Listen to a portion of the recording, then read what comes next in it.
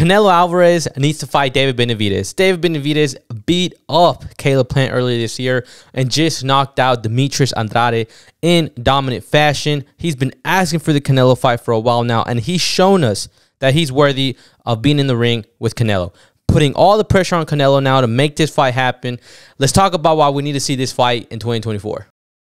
So David Benavidez knocks out Demetrius Andrade in dominant fashion, and the questions are, what's next? And the obvious answer and the only answer is Canelo Alvarez. And David's been asking for this fight for a while, and I've also thought, like, man, who's David? Why is he asking for this fight?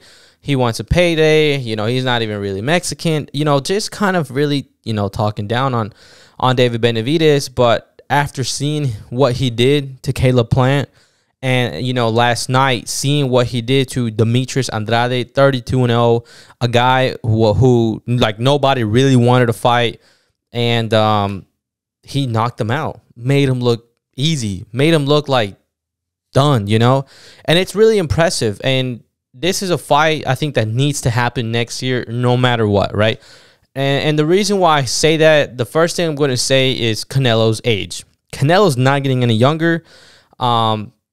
So it's, you know, to see the best version of Canelo against probably not the best version of David, but close to the best, because I think David will get better over time no matter what happens after the Canelo fight. But for Canelo, you know, he's in his prime and walking towards the end of his prime. So we need to see this fight as soon as possible and make it happen. And, you know, David's young. He's a beast and not as experienced as Canelo. But that's reason number one, because over time, Canelo will slow down. He'll start making more mistakes and things like that.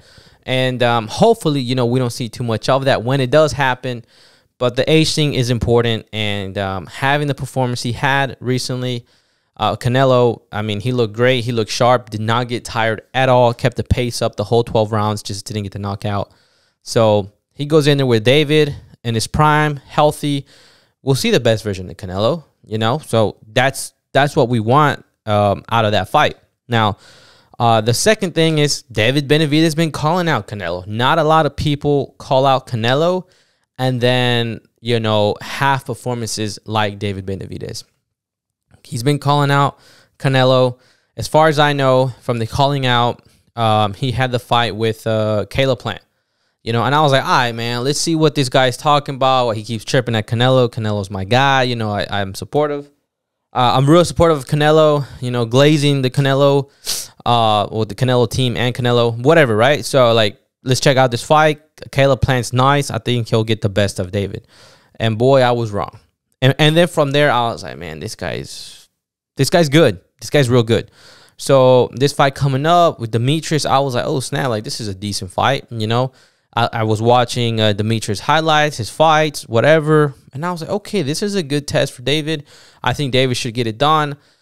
I thought it was going to go to the 8th or 9th, and that's when he was going to do what he did. But he turned it up so fucking fast. As soon as he figured out Demetrius, which, you know, he started figuring it out like in the 3rd and then the 4th. You know, and I forgot where he got the knockdown. The knockdown, I think it was in the 5th or the 4th. But to get the knockdown like that, and then, you know, in round 6, you make him not necessarily quit, but he's taking so much damage where he's like, I can't no more. Like, I'm done. You know, and he's looking out for his health and everything, you know. So his team did the right choice because he was getting beat the fuck up. And I was generally like, dude, like, when are you going to drop, or when is the team going to throw the white tie? You know, I was like, it's ending soon. So he has those two performances, like, perfect, almost perfect performances. Just didn't get the knockout against Caleb, but close to perfect. And still chirping and calling out Canelo. When have we seen that besides Gennady Golovkin? So, and we all know how all that stuff turned out and everything. So there really hasn't been any major, big, scary contenders for Canelo. Only one I can think of besides, you know, David was Gennady Golovkin. And we saw that fight, and we saw it 3 times, and, you know, it was awesome. And now you have another guy, young guy, hungry guy, and he's just, you know, beating people up. And he's like, hey, man, like, I want my fight. But, hey, if you don't want to give it to me, I'm going to just keep fighting and, like, putting more pressure on Canelo, and that's the best thing David could do. You know, he's like, man, look, if he wants to give me the fight, cool. If he don't, I'm still going to do what I got to do, and I'm going to be the best boxer in the world. And I got to respect that. You know, I got to take my hats off for David for that. You know, so that's the other reason why we need this fight. I mean, the last real reason, or the last best reason you could say, the fans want to see this fight. You know, we as fans want to see this fight. We don't really get too excited when Canelo fights. At least I don't. I get excited when we see Canelo, you know, just show why he's the best. But, you know, the fact that we can see Canelo in some real trouble and, you know, maybe feel somewhat of a pressure like, hey, like, this guy could beat you, man. Like, this guy's been calling you out. He's been knocking people out. And he wants you. He wants to fight you. And the people like, hey, like, you know, David could give a good run to Canelo for his money. Like, you know, it would just be a good fight. You know, and it would just be crazy. The fans would be crazy. The event would be crazy. It would just sell a lot of pay-per-views, a lot of tickets. It would just be a huge event. Besides Canelo and Terence Crawford, this is probably the second best fight you can make at the moment. So, you know, both of these guys are Mexican. David Benavidez have Mexican, have, I want to say, Guatemalan, yeah, from Guatemala or Ecuador, I'm not sure. But one of those South American countries.